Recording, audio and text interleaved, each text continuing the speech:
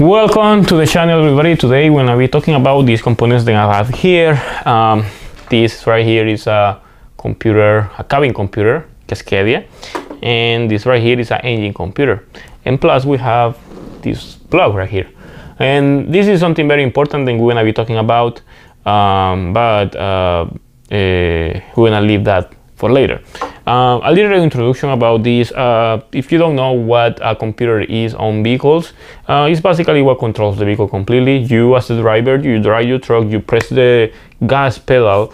It's not you directly doing something to the engine by pressing the gas.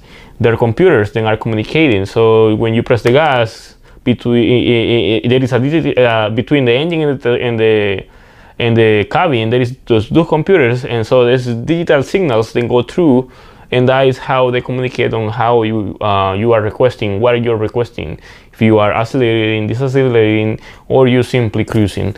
So and that's the reason why we need computers nowadays, and also computers are very important to control emissions and stuff like that. So that is the reason why nowadays any vehicle has computers. But with computers you create problems, and these problems are going to be very, very specific and very hard to find, and that is the reason why I have these components right here and with the plug. As you know, computers fail over the time. That's completely normal. There is nothing new about that. There is no guarantee that the computer is going to last 10 years, but also there is no guarantee that the computer is going to fail. So it is 50-50, I will say.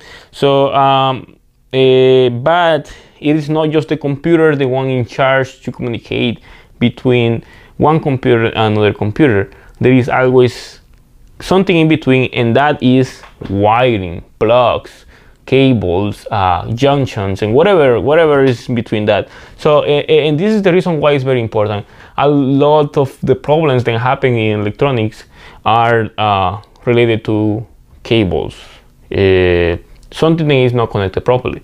So in this case, I will tell you about this specific plug that I have here, about the problem that I had. I had a problem with a truck, an older truck, 2011, then came and it was missing acceleration every time it was missing acceleration. And after going through so many things, nothing fixed the problem, nothing fixes the problem. So he was continuously doing the same problem, replacing this computer, replacing the engine computer. Still the problem continued.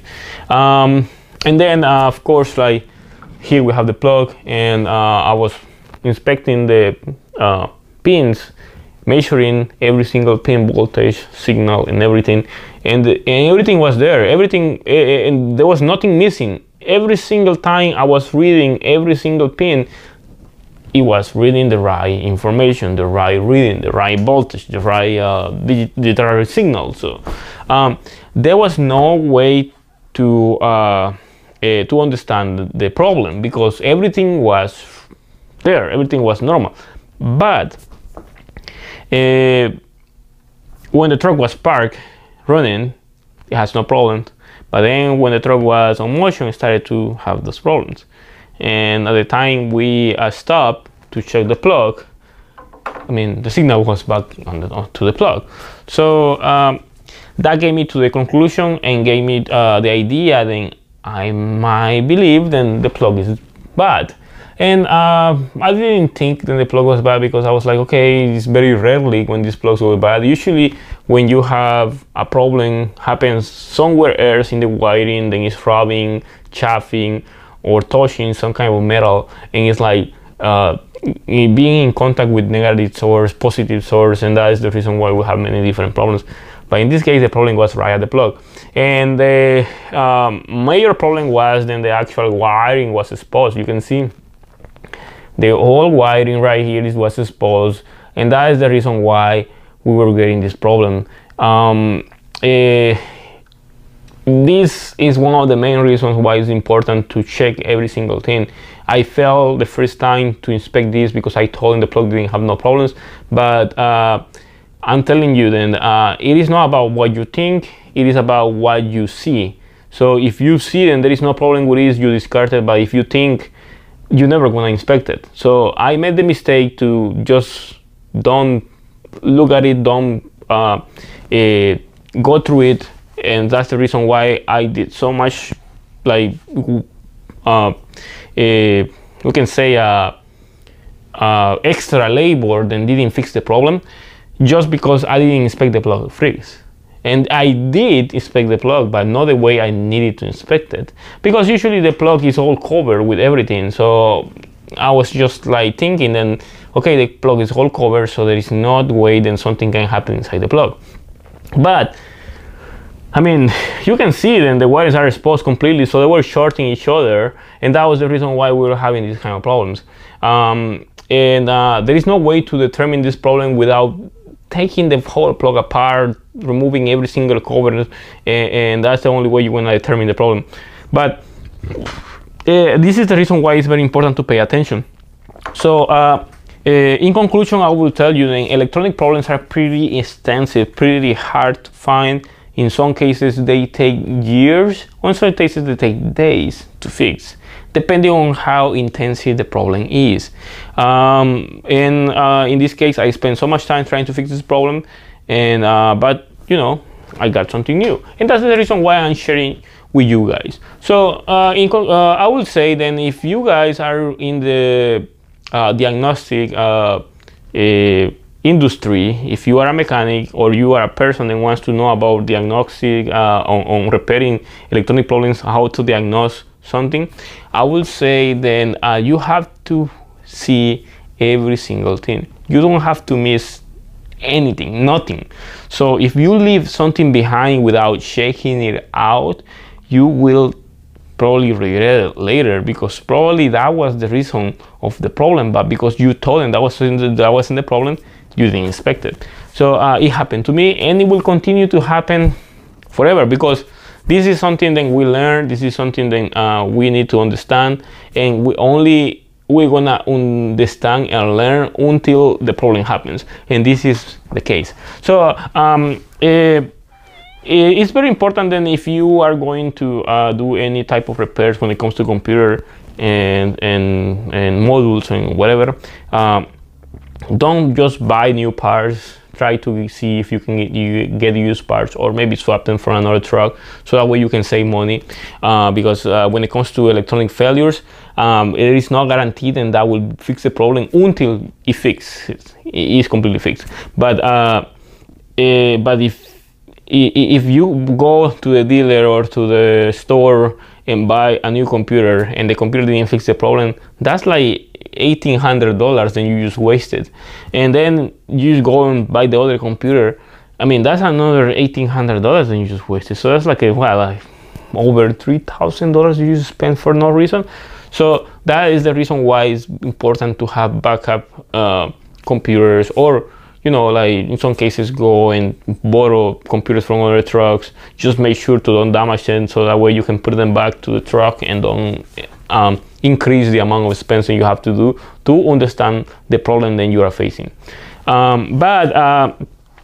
This doesn't mean then the problems are going to be that simple, like just to go and check what is the problem. All the problems are different depending on the manufacturer, depending on the year, depending on the truck, and the application of the truck too, because some trucks with different applications, they create different problems. That is the reason why you need to understand different problems and see what is the best to do to this truck, what is the best to do this to this other truck, and things like that. So that way at the end you get to understand what is the best, what is the way to repair one thing, what is the best to repair another thing, using the computer, using the software, using whatever, using tools to determine the problems. It's just sharing, I'm just sharing a little more experience about how it's like to be a diagnostic mechanic, because that is the hardest area of mechanics and automotive work in general. Understanding the problems, finding the problems. Like I know for sure, then I can do a video about oh yeah, this is the problem, this is what breaks, so you replace it. So that's the easy part. But how do I know that is the problem? So that is the reason why I'm doing this kind of videos. And I will do more videos like this, so that way you can understand how it's like to be a mechanic that understands problems, not just repair the problem, just understand the problem. Like you get to see step by step on how it's like to get to pinpoint the problem, even though you have no information on what it's like to repair this thing. Because in most cases, I don't use any type of information to diagnose problems, and that's the reason why it's very important to use your 100% of your brain, so that way you can get the maximum amount of experience instead of just reading, instead of just seeing videos and stuff like that. Sometimes you have to use your brain 100%, so that way you get to the bottom of the process of diagnosing a problem. So at the end, you get experience and you can share, and when a new truck comes, you are able to do a better job and solve problems easier.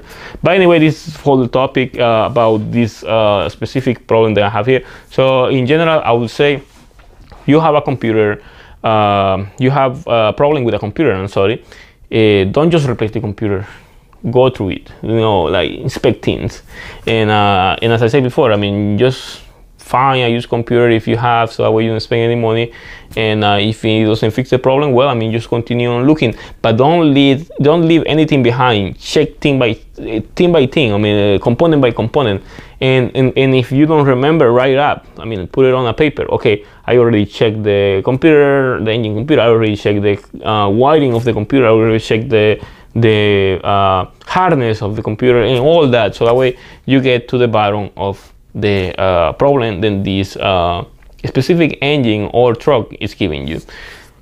So as it is, this is all. Hopefully you like this video, and if you don't, please comment below and let me know what I did wrong, and I will try to improve it next time. So in Instagram you can find me as Franciscoamaya. YouTube, you want to come to the shop, just look for me on Google Maps, Franciscoamaya, CCDS Free Services, 8215 Beach Avenue. When I have a direct address to a location to the shop. And that's all for now, so stay tuned for more videos, informative videos just like this. Thank you.